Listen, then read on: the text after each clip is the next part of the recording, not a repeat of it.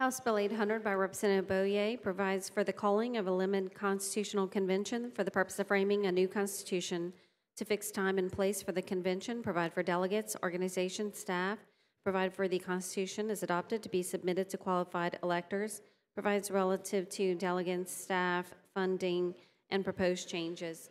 And Mr. Speaker and members, on behalf of the Bureau, Representative Horton sends up technical amendments. Without objection. Rep. Boyer on your bill. Thank you, Mr. Speaker. Thank you, Madam Clerk. I hold in my hand the Constitution of the state of Louisiana that was written in 1974. It was first put in action in January of 1975, the year that I was born. It also happens to be the year my good friend, Representative Francis Thompson, came to this body. Since that time, there's been over 200 amendments to this Constitution. The amendments have packed the pages of this book. This Constitution has taken away the flexibility of our legislature, flexibility that is desperately needed during budget shortfall times. Otherwise, those shortfalls are taken off the backs of higher education and health care. Next year, we are expected to face a $500 million shortfall. House Bill 800 hits a refresh on this Constitution. The aim is to transition certain items currently in the Constitution into statute. Once these items are placed in a statute, they would be protected by an increased voting threshold, like we do on a lot of our money bills, such as a 2/3 threshold, so that they are not removed easily from statute. After the vote of the people, should it be successful, it would be status quo in Louisiana. Nothing would have changed. These items would simply be in statute.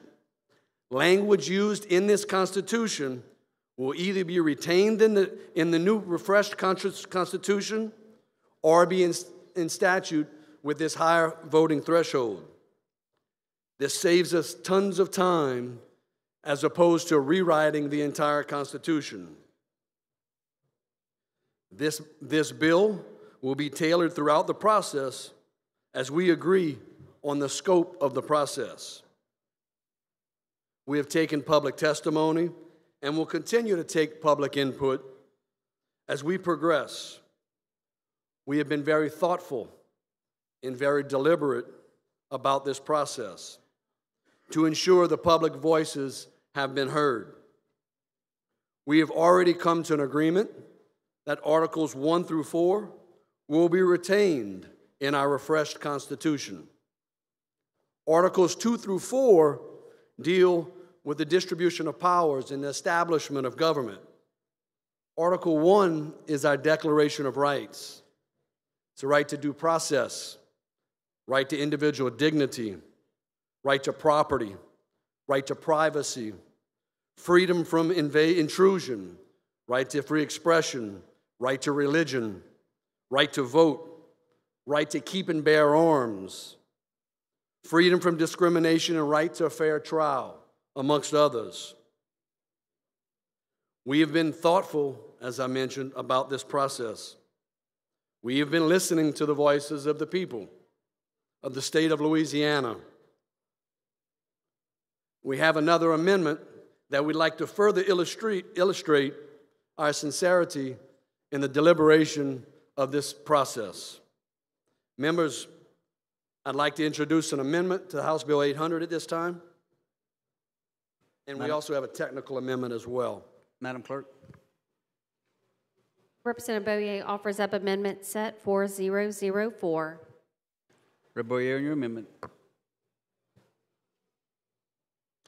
Can we take up the technical amendment first? Okay, it's taken up already. So members, Amendment Set 4004 does three things. It protects our homestead exemption in the Constitution, which is something that we heard in public input and through testimony that this was important to the people of Louisiana. Home ownership is the fabric of our society, and this is something that everyone has asked us to protect. And it also protects the MFP formula for our education system, to keep this in our Constitution as well.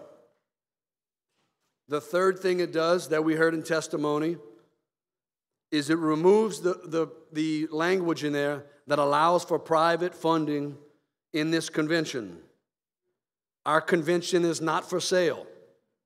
Our convention has never been for sale.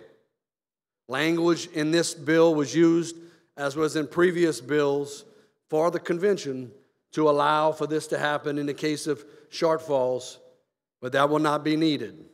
So members, I open up to questions on the amendment, but I ask for final passage of those amendments. Any questions on the amendment? Any objections to the adoption of the amendment? Hearing no objections, the amendment's adopted. Back on the bill. All right. Mr. Speaker, as we have done through this process and done with this bill, we want you to consider these amendments that we have just adopted to House Bill 800. I'd like to at this time give notice to return the bill to the calendar Without objection. and hear it for Tuesday, May 7th, 2024. Without objection.